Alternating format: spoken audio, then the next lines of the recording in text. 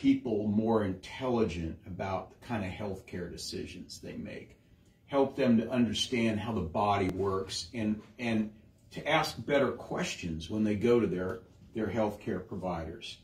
So if we look at what medicine does, let me get rid of this thing up here.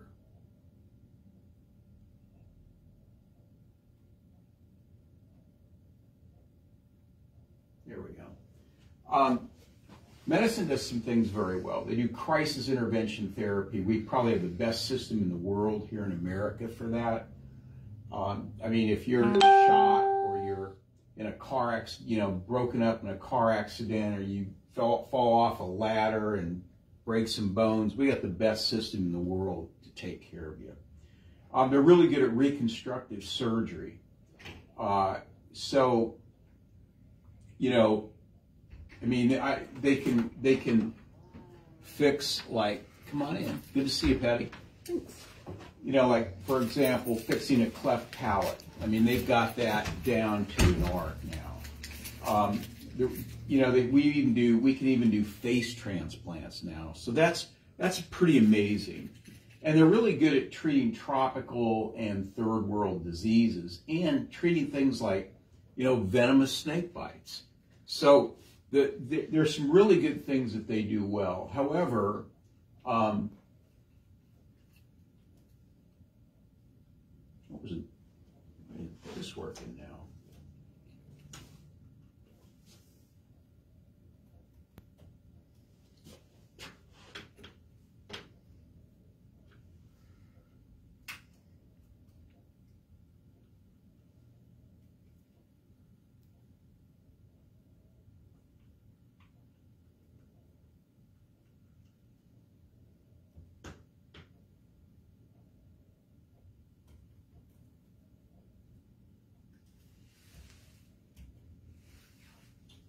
Well, this wasn't supposed to happen. There we go. However, there's many medical and treatment recommendations that have little scientific basis, and that's part of the problem. They offer poor outcomes. One of these is back surgery for chronic back pain. Another one would be aspirin for prevention of cardiovascular disease, and another one would be arthroscopic surgery for knee pain. Now, these are things that I just ran across just in the literature, just reading articles. And that's how this talk came about, is I found so many articles on things like this that I decided to put together a talk on it. Now, according to science author and professor of orthopedic surgery, Ian Harris, he said many operations performed for subjective complaints have not been tested against a placebo. Yet when tested against a placebo, these operations perform no better than the placebo, and sometimes worse. Okay, and that's a direct quote from his book, Surgery, the Ultimate Placebo, which I have at home. I got some of this talk out of there, a little bit of it. So let's look at surgery for lower back pain. This is an article I got out of Pain Medicine, September of 2018. So surgery for low back pain is considered the standard of care in medicine. Many of these invasive procedures are marketed and paid for without clinical trials demonstrating evidence of effectiveness. Because of the bias towards surgery, patients are getting a false impression of really how well the surgery works. So if you look at surgery for osteoarthritis of the knee, studies of real surgery versus sham surgery for knee pain demonstrated similar findings to low back surgery. Sham surgery was more effective than real surgery, and there's no difference in outcomes after 6 months. So anybody in here know what sham surgery is? Okay, that's where they cut the skin open and then just sew it right back up. Okay, that's what sham surgery is. They don't do anything. Okay, just cut it open. So the patient thinks that they got surgery, okay, but nothing happened, okay. So osteoarthritis, and this one was common procedures done in orthopedic surgery, is surgery for osteoarthritis of the knee. There's no evidence that it works. In fact, the evidence says it really doesn't. What were the results of a study that looked at real back surgery versus sham back surgery? Again, they just made an incision in the spine and sewed it up. In studies that investigated sham surgery versus real surgery, the proportion of improvement due to sham surgery was 73%. So 73% of the patients showed improvement just by cutting the skin and sewing it up. Okay, so that was. Would you say that's a placebo effect? Mm-hmm. Absolutely, it is. The improvement in the sham surgery group was greater than the real surgery. The real surgery group showed no difference in pain at 6 months compared with the sham procedures. So, you know, if you go in, now, I will say this, there are times when low back surgery is necessary. I'm not going to say it's never necessary, but for diffuse lower back pain, I would never do it, okay? I mean, if you've been in an accident and you have like some fractures down there, you need to have that wired up. But for just lower back pain, you'd be better off just asking for the sham surgery when you go in, okay? So this article stated the following. This is Pain Medicine, September 2018. The risk of surgery include anesthesia, permanent injury to the body, psychological stress, time, cost, money cost, and productivity loss. Large numbers of patients are exposed to risky and possibly unnecessary procedures, and the current evidence does not support invasive procedures for chronic pain. So, you know, when you think of chronic pain, would you say that there is a cause for that, and it's not a surgery, usually not a surgery deficiency, okay? The cause for chronic pain. Now, let's look at vertebroplasty, and you've heard of this. This is where you have this compression fracture. They put in a needle, and they put in cement and pump it, you know, pump the vertebra back up again and try and restore the height. Okay, this has been, you know, well used for a long time. Okay, anybody in here ever heard of it? No, vertebroplasty. I've never heard of it. I mean, it's used all the time. Does it work? Well, that's what we're going to find out here. Okay, that's why it's part of the talk. Okay, so according to the lead author of a comparative sham study with vertebroplasty, vertebroplasty appears to confer no benefit over placebo, but poses some risk. Okay, so how do they do the vertebroplasty placebo? They poke the patient with a needle to think there's something happening, but they don't do anything. Okay, so what's the risk? Mainly potential for leakage of cement around the nerves or onto the blood vessels, causing nerve damage or an embolism. Okay, so that's what you see here is leakage of the cement around the vertebra, which could definitely settle on the nerve and cause neuralgia. Okay, so that's what, this is an MRI, and that's what you're seeing there. That was the best picture I could get of that. So what is the effect of daily aspirin on all-cause mortality in the elderly? So have you ever heard that older people should take an aspirin a day? Mm-hmm. Okay, prevent heart attacks. Okay, okay. This is out of the New England Journal of Medicine, September 2018. One of the most respected journals in the world. Okay. This is a large study, 19,000 people over the age of 70. The trial wanted to investigate whether daily use of a baby aspirin would prolong the lifespan of older adults. Okay, don't you think that's necessary to know that? That's good to know that. Now, I have another talk called The Side Effects of Over-the-Counter Drugs, where we talk about just the side effects of aspirin, which aren't very good, by the way, long term. So the daily use of aspirin, according to this article, did not provide any benefit.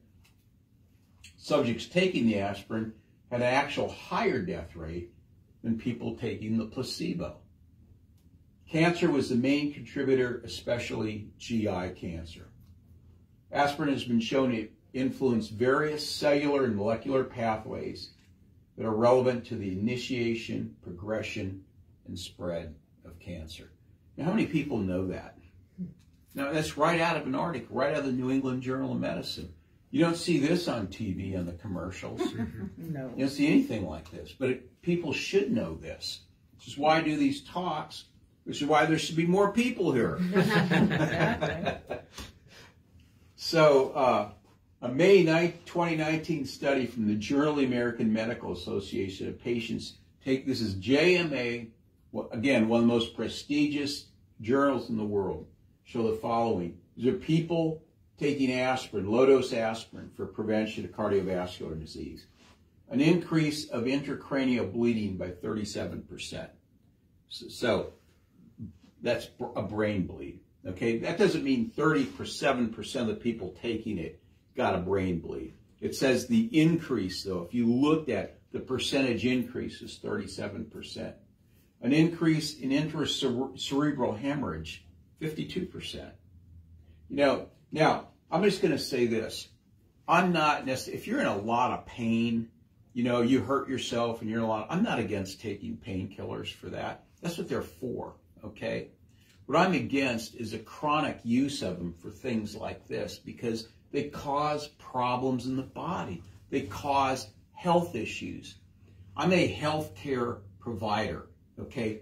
What does that mean? That means that I want to make my patients healthier. I want to elevate their level of health. I'm not a disease. I don't treat disease. I don't treat symptoms. I'm not a sickness. I don't give you sickness care. I produce health care. And that's why I don't like this kind of stuff, because it actually causes health issues. You know, taking them for something else. You take it for one thing and you get another thing. Doesn't make any sense to me. Let's get cholesterol-lowering drugs. All right? A comprehensive review. This is in the Open Journal of Endocrine and Metabolic Diseases, July 2013. So if you listen to my radio show, which I know you guys did, I did cover this article. There's no question that I covered that. A comprehensive review of all the medical literature for articles relating to cardiovascular say the following. Statins do not work for the primary prevention of coronary heart disease. They don't work. Okay? In almost 80% of the total number of individuals, the LDL cholesterol was inversely associated with all-cause mortality and with statistical significance. Now, the LDL is what? It's cholesterol they tell you need to lower. You need to get it as low as possible. There's an inverse relationship. The lower people got it, the higher the death rate. That's what this is saying. It's unbelievable. Okay? This came out of British Medical Journal. Again, one of the top journals in the world. Okay? And that was 2016. Not that long ago. So what do statin drugs do? They cause an increased risk of diabetes. And I have an article on that, which when you come in for your appointment, Carmen, we still have some copies of that, right? I think so. Yeah, she'll give you a copy of that if you're interested. That's one of the most recent studies on that. They cause increased risk of myopathy, which is muscle pain, increased risk of intracerebral hemorrhage, cause increased risk of lung disease,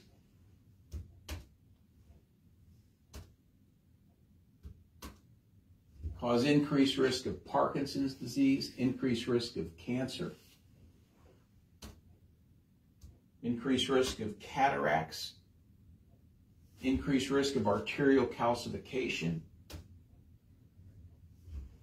All such major adverse clinical events have been reported so frequently that they're saying they should warn people of this. The authorities should be warning people of this. Okay?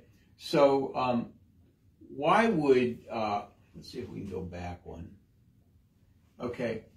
Why do you think that would cause a risk of Parkinson's disease? Anybody? Because about 12% of our brain is made of cholesterol. So you lower the cholesterol too much, you don't have enough for brain function. Really? Yeah, 12%. Our brain is basically a big ball of fat. Cholesterol's fat. So 12% of, that's why I had a patient not too long ago came into me and she was losing her memory. She came as a functional medicine patient. And I looked at the drugs she was taking. She's taking cholesterol medication. I said, you need to get off of that.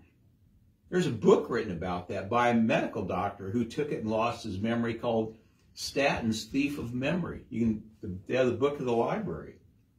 And so why do you think it causes a risk of cancer? Why do you think statins do that? Cholesterol is a major antioxidant. It functions as an antioxidant in the body. So when you lower that, you lower your antioxidant levels. That's one of the reasons. Now, I don't know why cataracts, and I'm not sure about arterial calcification, but I understand why these two, for sure. So let's look at Premarin. Remember when all postmenopausal women used to get Premarin? This is back in the early 2000s, okay?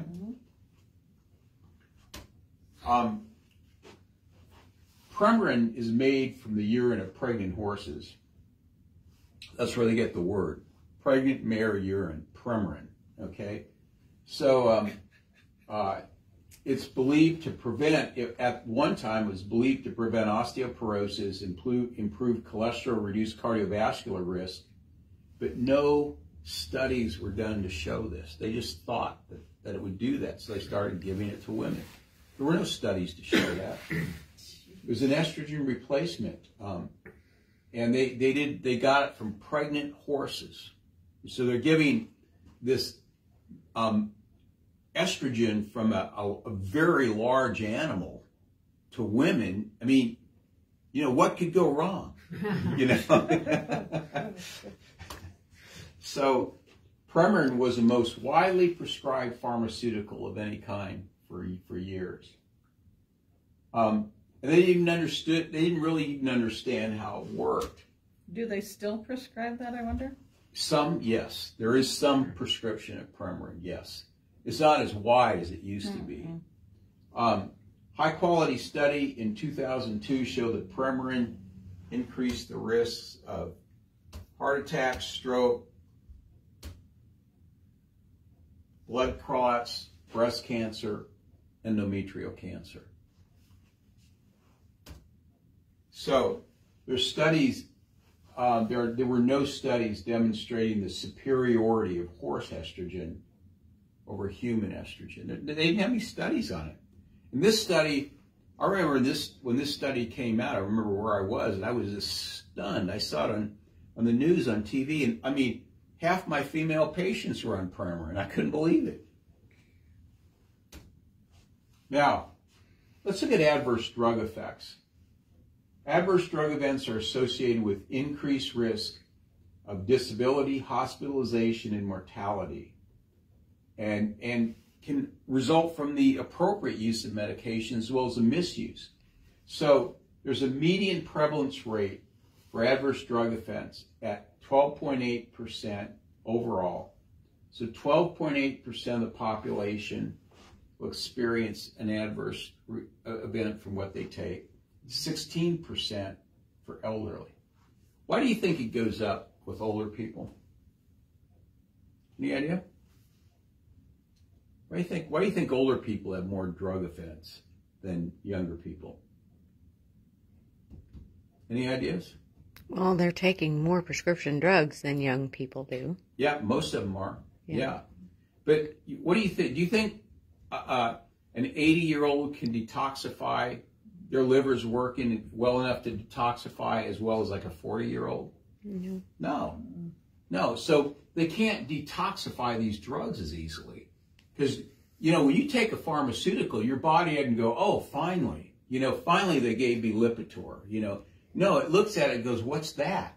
And it sends it to the liver to detoxify and get rid of it. That's how your body handles pharmaceuticals. Well, when you're older, you can't detoxify nearly as well because your liver isn't working as well. Your detoxification mechanisms are not working nearly as good. That's why it goes up for people that are older. Analgesics or painkillers are among the drug classes most often associated with adverse drug events. Do you know how the United States compares to the rest of the world in the amount of painkillers we take? Any ideas? Way ahead. A lot. Yeah. We take 80% of all the painkillers in the world in the United States. 80%. Okay, that's a lot. You know, it seems like nobody be in any pain here, you know, with all the painkillers we take. So this is JMA study showed that opioids are no more effective than NSAIDs and cause more side effects. Now, how long have opioids been around? Anybody know? They were approved by the FDA like 1995, 1996. And they're just doing a study in 2018. You see how ridiculous this is? Why didn't they do a study before they approved opioids? And that showed that they were no more effective than, you know, Tylenol or aspirin. So let's look at the adverse effects of opioid therapy. Depression, sexual dysfunction, myocardial infarction, addiction, risk of death due to overdose. You know, so can you imagine if these were the side effects of chiropractic care? Think anybody'd go? Think we even have a profession? Absolutely not. Don't they do something to your breathing too? Does it slow it down? It could, yeah. Actually, you're right. It does slow, you're exactly right. That's how people die from this. It slows down the cardiorespiratory mechanism to where people just stop breathing. That's exactly right. Yeah, good call. So there's a large study in New Hampshire. They looked at insurance claims, and they looked at the following. 59% of all patients prescribed opioids had lower back pain. It's almost 60%, okay? Chiropractic care reduced adverse drug events by 51%. So if they went to a chiropractor, instead of taking opioids, the reduction of adverse drug events was reduced by 51%. Now, how does chiropractic care compare when compared directly with pharmaceuticals? This is a very famous study. It was done in the journal Spine, which is the most authoritative orthopedic journal in the world. And they looked at 9 weeks of pharmaceuticals, 9 weeks of acupuncture, 9 weeks of chiropractic. This is a study, took 115 chronic back and neck pain patients and divided them into 3 groups. Now, with chiropractic care, they had 8.3 adjustments average, just not even one adjustment a week. Over 9 weeks, they had 27.3% were asymptomatic in 9 weeks, compared to drugs, 5%. Okay?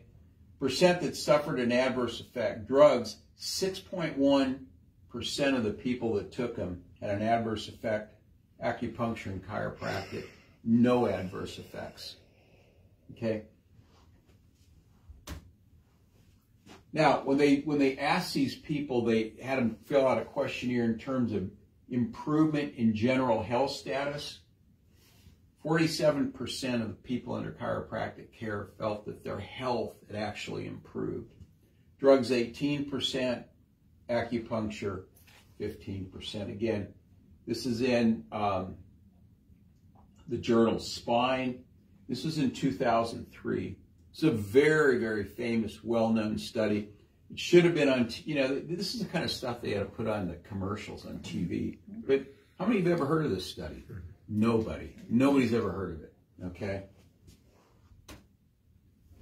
What about deaths due to medical error?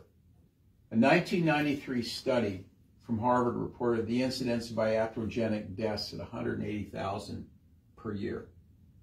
Iatrogenic is physician-induced. A 2004 report of inpatient deaths associated with the Agency for Healthcare Quality and Research Patient Safety indicated in the Medicare population that 195,000 deaths per year due to medical error. That's a lot. It's a lot of people.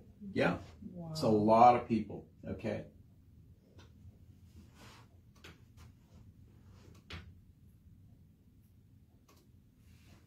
So a 2011 study published in the Journal of Health Affairs shows that adverse events in hospitals may be 10 times greater than previously measured, over 400,000 deaths a year. That was 2011. And this is the Journal of Health Affairs, 2011. This is the British Medical Journal, 2016. Of note, the studies that captured deaths outside inpatient care, those resulting from errors in care at home, nursing homes, and outpatient care, such as ambulatory surgery centers. None of the studies captured the events at facilities like this. It's only hospitals. So we don't know what it would be if you looked at this. So there's, and the reason for that, it's not that physicians are bad people, or they're smart, hardworking, sincere people. The problem is that a lot of medical care is dangerous. I mean, it's just, there's a lot of risk involved. That's part of the issue. Okay, this is medical error is the third biggest cause of death in the U.S.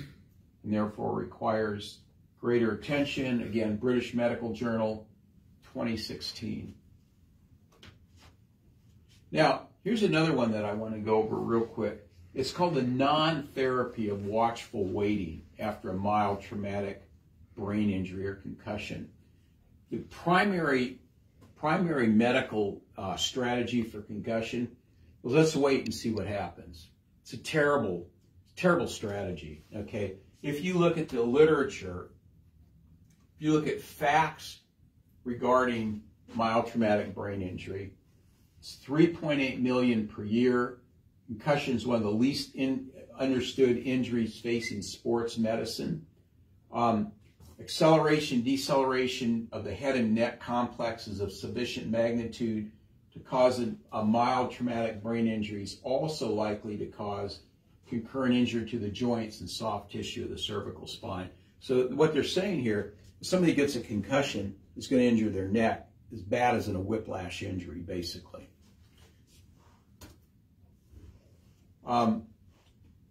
It's been known since 2006 that brain-injured athletes concurrently injured the cervical spine. Injury or dysfunction of the cervical spine has been shown to cause headaches, dizziness, loss of balance, nausea, visual and auditory disturbances, reduced cognitive dysfunction. Same thing as you get in a concussion, and many other signs and symptoms. So, injury due to the brain can also cause the following physiological processes. So when you injure your brain, what you do is you decrease the ATP, or energy production, of the nerve cells in the brain. And you also reduce blood flow to the brain, which is secondary to autonomic nervous system dysfunction, which controls blood supply to the brain. So therapies to speed up the healing process of a mild TBI, chiropractic care to correct the cervical spine. Low-level laser increases ATP to the brain. We have lots of really great research on that. Specific nutritional supplements to assist with brain healing. Coconut oil, okay? Why is that? The brain's made of fat, okay? Alpha-lipoic acid, N-acetylcysteine, whey protein, acetyl-L-carnitine are all good for that. Magnesium and omega-3 fatty acids. These are things that help the brain heal when you have a concussion. There's no such thing as a pharmaceutical that I know of, that I've ever heard of, that actually helps the brain heal. The brain is made of fat primarily, and it needs those kinds of things to help it heal. So is coconut oil a capsule or? No, coconut oil is just, you buy it and you can scoop it out. Yeah, I put it in my coffee every day. Oh, really? Yeah, yeah, you can buy big jars of it, at organic coconut oil at Costco. Oh. And yeah, we use it for everything. Put it in our coffee, we use it for cooking, everything. Yeah, we use it all the time. Yeah. Yeah, my wife's from the Philippines, so, you know, she feels right at home when she uses it. Okay. They grow a lot of coconuts in the Philippines. Okay, what about chemotherapeutic drugs? So this is chemotherapy. An October 2017 expose in the British Medical Journal said that over 50% of the cancer drugs approved between 2009 and 2013 were completely worthless. Despite that, they continue to be used. Okay, this is another article I covered on my radio show. Did a whole show on that, I think. Ian Harris, MD, says the following regarding chemotherapy. Chemotherapy can provide marginal survival benefits in patients with solid tumors such as breast cancer. The same goes for radiotherapy. However, both are limited by their toxicity to the bone marrow. That's a pretty astounding statement, I think. Now, I got that out of the book, Surgery, the Ultimate Placebo. That's where that quote came out of. This is a 2019 JAMA study about cancer drugs, and this is one I covered on my radio show. I was stunned when I read this article. Chemotherapy given in the 1990s was ineffective and toxic. That's what the article said. You know, in the 1990s, I was practicing in Hastings, and I knew people on chemotherapy, and they thought, I mean, back then they thought this is the best, this is the cutting edge of science. And that's what they said about that drugs in this article. It says today's chemotherapy drugs have the following side effects: dementia, osteoporosis, and autoimmune disorders. Now, am I saying that nobody should ever have chemotherapy? I'm not saying that. But, you know, this is what the journals are saying. This is stuff you'll never hear anywhere else. So there are many more examples I could give. There's a book that I would recommend called Undoctored by William Davis. That is a great book. It's been a while since I've read it. It's probably came out in 2018, 2019, right around there, and I read it. Great book. There's a lot of good stuff in that book. I'd recommend that. That's highly recommended reading. So, what do you plan to do? Do you plan to be proactive or reactive? And one of the questions I ask people, what's your basic model of healthcare? And this is another one of my talks. So do you have is your healthcare strategy where you wait for the next major, your next major health breakdown, your next crisis?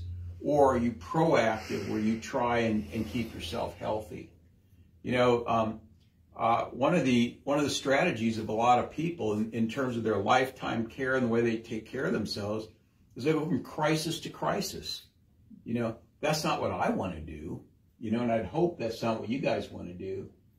Do you blindly choose to trust invasive and possibly dangerous medical therapies?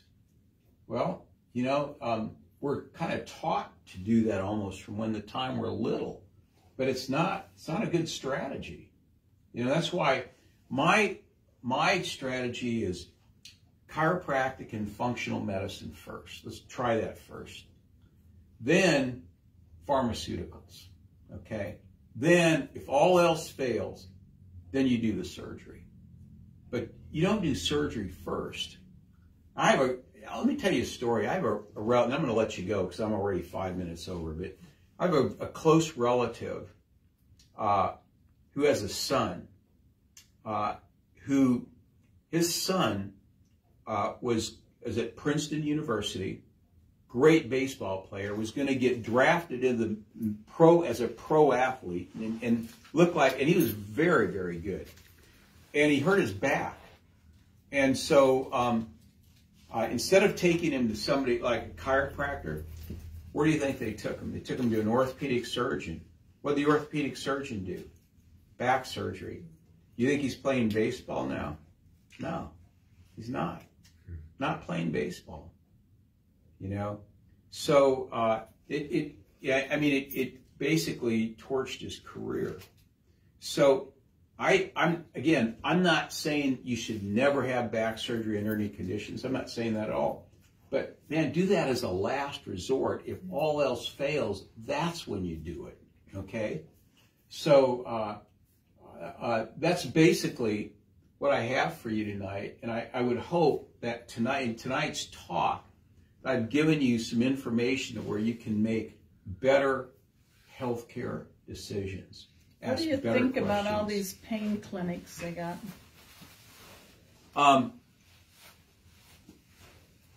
I think that a lot of the stuff they're doing there is, some of the stuff probably needs to be done on some people, okay? But a lot of people they're getting their symptoms covered up, and there's other things that they could be doing instead. Again, I'm not saying that every person there, I mean, if you've been in a really bad accident and you have chronic pain and there's nothing that helps it, you need that. You know, there's nothing wrong with that. Doctors are real quick to send you there now, though. Yeah, they are. Treating you.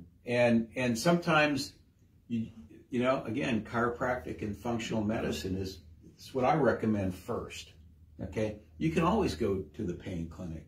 You can always go there and get what they give you. But it's not what I would recommend first at all. Not at all.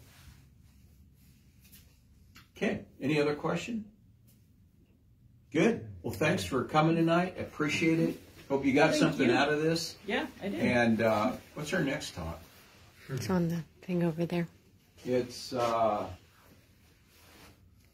oh yeah, how toxic. We're going to do a talk on toxicity. How toxicity affects our health. Where do the toxins come from, and how does it work in our body, and how can we get rid of it? So that's what we're going to do next, and that's the 7th of December. That's next week. Tuesday. Yeah. Okay. Great. We'd love to see all you here. Yeah. Thank you.